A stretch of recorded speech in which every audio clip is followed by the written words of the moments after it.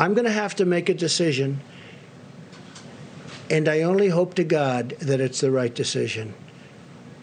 But I would say, without question, it's the biggest decision I've ever had to make. However, some health experts and governors have pushed back on a possible May 1st target date. I want to bring in now Fox News chief political anchor Bret Baier, also anchor and executive editor of Special Report. Great to see you today. So, you know, there are kind of two headlines that are working out there, Bret, and I want to hit this first one with Dr. Fauci. We talked about it last hour on Outnumbered, and the comment that I made was, you know, how much of this is really helpful? And of course, that's also a question. Yeah, none, really, in the big picture. And two, we've seen this story about, you know, President Trump doesn't like Fauci. Fauci is criticizing President Trump. It goes up and down and up and down. And if you look at the whole context of that soundbite, Fauci is asked a hypothetical. What if? You know, the U.S. had done a complete lockdown. Well, the problem is that we, to your point, didn't have that information. Fauci himself at the end of January was saying the risk to U.S. citizens was very low in interviews. And the real blame, and there's a lot of stories about the blame to go around, the real blame is on China. Something else Fauci said this weekend, that the original data out of China led them astray as far as how contagious it was and how many cases there were. Yeah, it's so I think that's very informative to tell people, too, that it wasn't just the lack of detail or information coming from other countries dealing with this early on, the first of which was China, but it was also misinformation that we now know from even our own intelligence community. Right. And, you know, that falls again right on China as far as what was coming out. Now, the TikTok about what happened when with the administration, you know, is illuminating in some points, and clearly other things could have happened.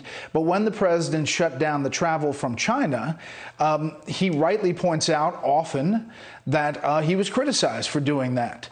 That bought a lot of time as far as having to deal with this virus. I think there's a lot of things we don't know about the original point in Wuhan.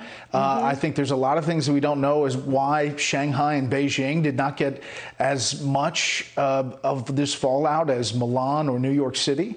And I think we have a lot of investigating to do. Yeah, we do. And as a journalist, of course, we'll do that. You know what? I do want to hit this one thing. The New Yorker is featuring Dr. Fauci in an article this month, calling him America's doctor. You know, people from all walks, all, you know, political stripes have said that you need somebody to lead. This is the man that they have said that they trust. Is it damaging that the president tweets something that has a hashtag fire Fauci in it? Or do people just kind of calculate it, Bret, as, okay, that's just more stuff on Twitter? Well, I think the president does a lot of those things that have a lot of even his supporters scratching their heads. I'm sure he'll be asked about retweeting something that says fire Fauci at the task force briefing today.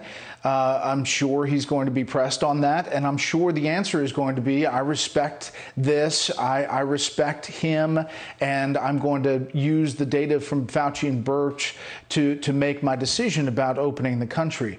I think the president's inclination is always to defend, because he's spent 3 years under attack in his mind from all corners, and that retweet was more about, see, he said it too at the end of January. Right after that, I closed down travel from China.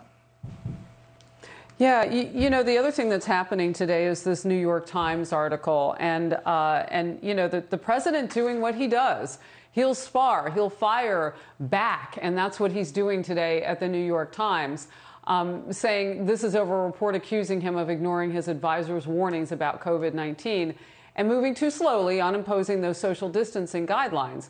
However, the president tweeted the New York Times story is a fake. Just like the paper itself, I was criticized for moving too fast when I issued the China ban, long before most others wanted to do so. And Bret, you brought that up as an example of one of the steps that he took.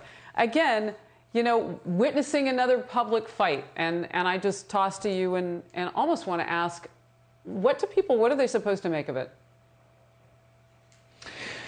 Well, it's just a lot of back and forth, and it'll continue. There is criticism to go around.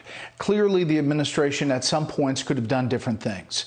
Clearly, there's going to be this, at the end of this, a look back.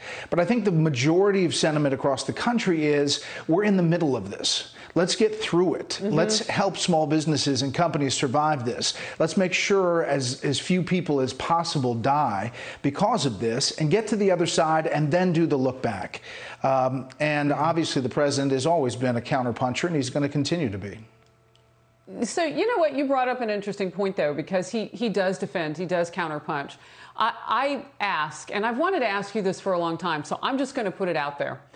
When we watch those news conferences in the afternoons and we see people who are journalists like you and I are, Bret, asking the same questions kind of over and over and having those moments of contention, have we moved to a point now where maybe that only works for the president? Clearly, he thinks it works because he thinks that sparring is good to shore up his supporters. I think that as a journalist sitting there, you want to advance the ball on substance, not get in a fight with the President of the United States. That doesn't mean that you don't ask pointed questions, but you ask him in a way to advance the ball, as you know, Harris. And sometimes because of the contentious nature of it, you're right. He sees it as a plus. A lot of people look at those things and say, this is too long. He could have done it in half the time. And I'm not saying that because it happens in my hour all the time. I'm saying just because his supporters and others say, you know, he could have done the same thing in half the time.